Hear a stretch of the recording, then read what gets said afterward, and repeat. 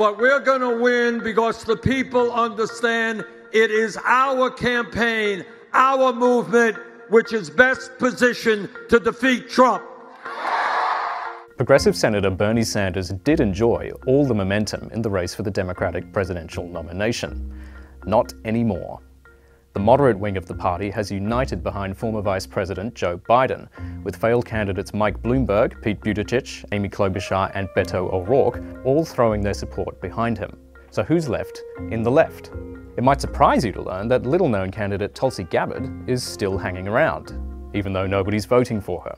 In truth, she's not the slightest bit relevant. The race is now a simple two-way fight between Mr. Biden and Mr. Sanders. Each is presenting a very different case to voters. Mr. Sanders, a self-described democratic socialist, is promising an economic revolution. Mr. Biden, who served as Barack Obama's vice president for 8 years, is framing his candidacy as a return to decency. We need a president who can fight, but make no mistake about it, I can fight, but look, we need as badly, someone who can heal.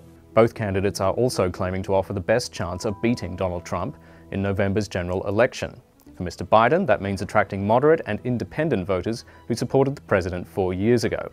For Mr. Sanders, it means inspiring record turnout from the Democratic base, particularly young people. We are putting together an unprecedented grassroots, multi-generational, multiracial movement.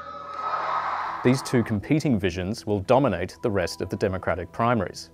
On the one hand, we have a party establishment desperately struggling for control, and on the other, a revolutionary candidate who is trying to tear it down. Democratic voters have been left with a simple, binary choice. Now they just have to make it.